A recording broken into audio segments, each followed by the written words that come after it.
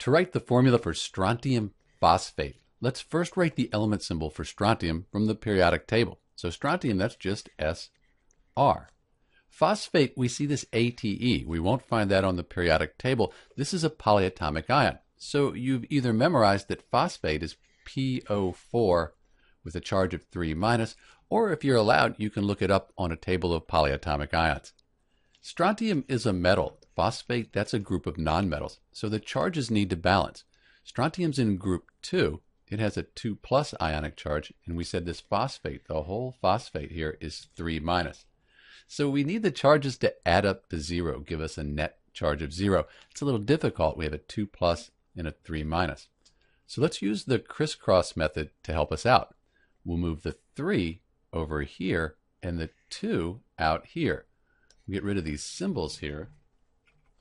And then, because we have 2 phosphate ions, we need to put parentheses around the phosphate. That makes the formula for strontium phosphate Sr3PO42. But let's check our work. We said strontium group 2 was 2+, and this whole phosphate ion here, 3-. 2 times 3-, that gives us 6-. 3 times 2+, 6+. These two numbers, they add up to 0, give us a net charge of 0. This is the formula, the correct formula for strontium phosphate, Sr3PO42. This is Dr. B, and thanks for watching.